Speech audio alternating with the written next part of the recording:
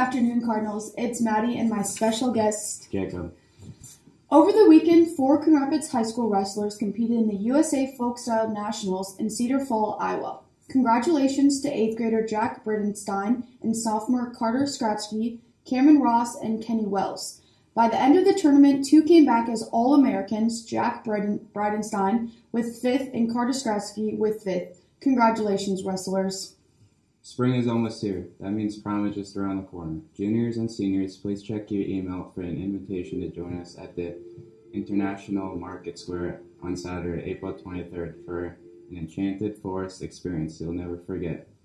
Tickets are $60 and include a delicious dinner and a rock and dance party. Purchase your tickets during all lunches starting Wednesday, April 7th through Tuesday, April 12th. In order to purchase your ticket, you must show your student ID for each person you're buying a ticket for, and you must have all fines and fees cleared. Non-CRHS guests are allowed with a completed form you can find in the main office. We look forward to seeing you there in your formal wear. Have you dreamed of becoming a royal? Here's your chance, seniors. Check your email to nominate yourself or your friends for prom royalty. The nomination form closes at 3 p.m. on Monday, April 11th.